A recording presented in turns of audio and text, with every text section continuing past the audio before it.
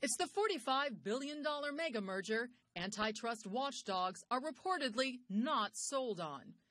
Comcast and Time Warner Cable, a union that would create a combined company controlling roughly 30% of the nation's pay TV market and almost 60% of broadband.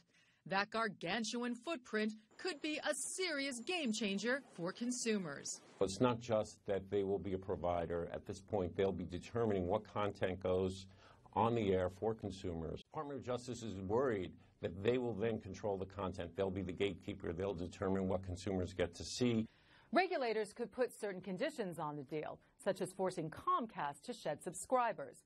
But such concessions could undermine the very reasons that made the deal attractive to Comcast in the first place. Patricia Sabga, Al Jazeera.